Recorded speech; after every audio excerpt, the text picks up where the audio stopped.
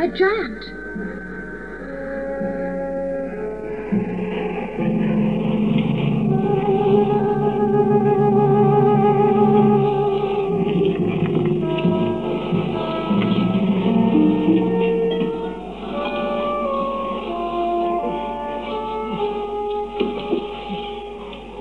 What do you make of this?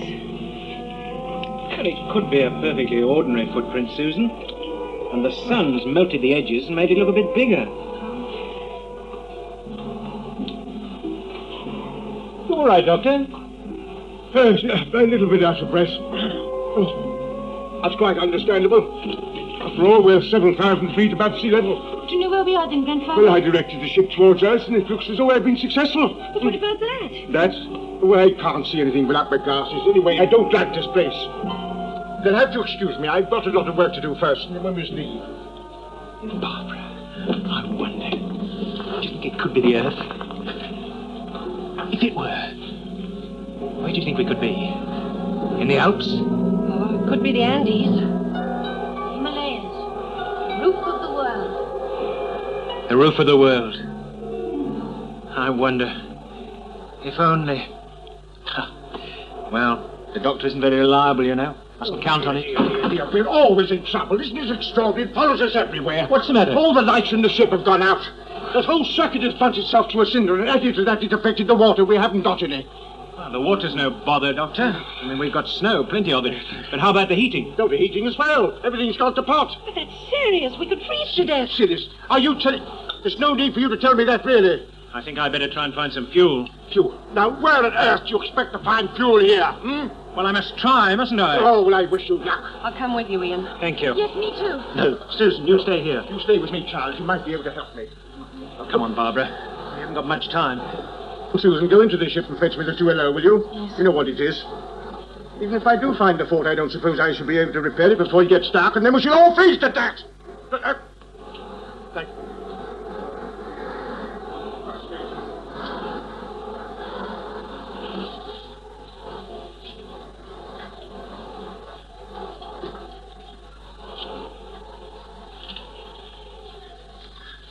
Ian, wait a minute. I must rest. Come on, Barbara. We haven't found anything yet. We must find something. All right, then. You go on. I'll catch up with you. All right. Oh, it's hopeless.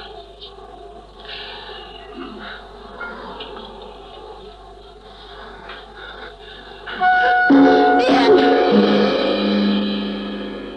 What is it? What's the matter? There was an animal or something just standing there staring at me. You don't believe me, do you? Well, look at these footprints.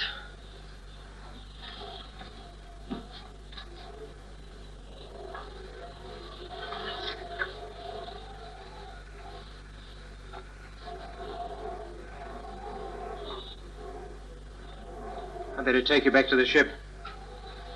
Can you mend it, Grandfather, or have you got to make a new one? I'm afraid it's going to mean a new one, dear, and that's going to take me days. Oh, I don't know, really. I'm always in the... Well, Chesterton? Just as you predicted, Doctor. Nothing but snow and ice. Have you found the fault? Yes, but it's going to take such a long time we don't have. Now, the only chance is to try and get down to a lower altitude, and before it gets cold, and then we... Doctor, there are strange things on the mountain. I saw one of them. What's she talking about now? Well, I only saw a print. Print? What sort of print? Paws? Hooves? What? To tell you the truth, I thought it was made by a fur boot. No, Ian, I'm sure it wasn't human. If it were, that means there's shelter nearby. There! Quick, up to it. It's our only chance of shelter. Come on, Grandfather. All right, yes. Which way did it go?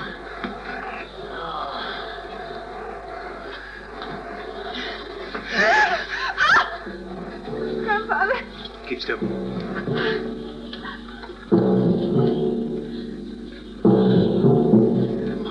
We're travelers, lost on the mountains. Will you give us shelter?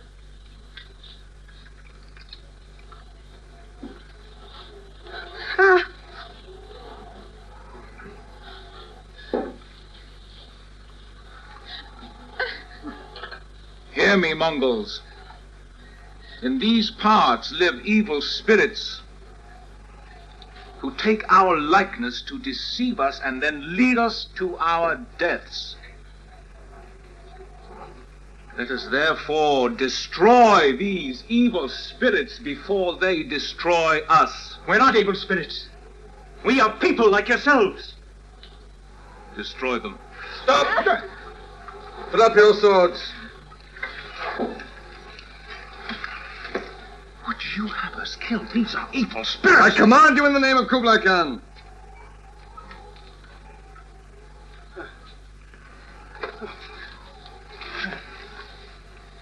The old man has the mountain sickness. Yes, he has. My caravan is further down the pass. Come. Come on, Doctor.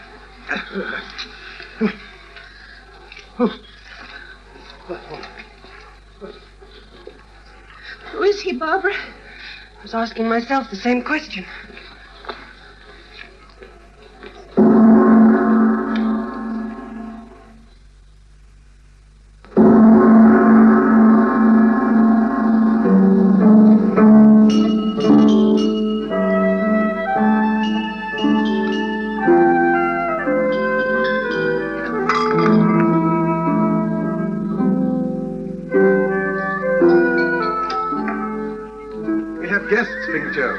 They are cold and hungry. Yes, Mr. Malcolm.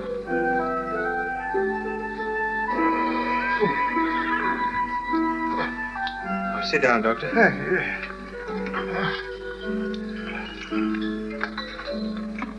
Thank you, my dear.